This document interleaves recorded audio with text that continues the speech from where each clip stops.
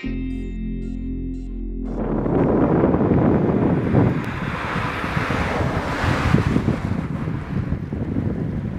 one of those things we sort of monitor. We're trying not to bother them too much, but on the same hand, you know, people are very concerned about them, so we're trying to do what we can.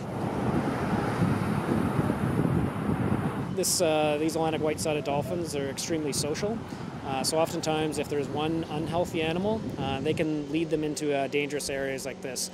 So it's possible that the animal that was found dead on Friday was the leader of the group, and it ended up dying. So it's possible that they could have followed him or her in. Another possibility is that they chased food in. They often are a one-track mind once they're following a school of fish. So they could have followed the school of fish in, then weren't able to find their way out. Another possibility is that could have had some navigational error. It's very hard to tell sort of exactly what they're doing, if they're feeding, if they're just sort of keeping around in this really deep part of the pool. From what we saw today, the animals overall look to be in fairly good health. They're fairly plump. The one thing with these animals is that even if they don't have access to food for a while, they do have a very nice blubber layer that they will access if they do need to use those nutrients.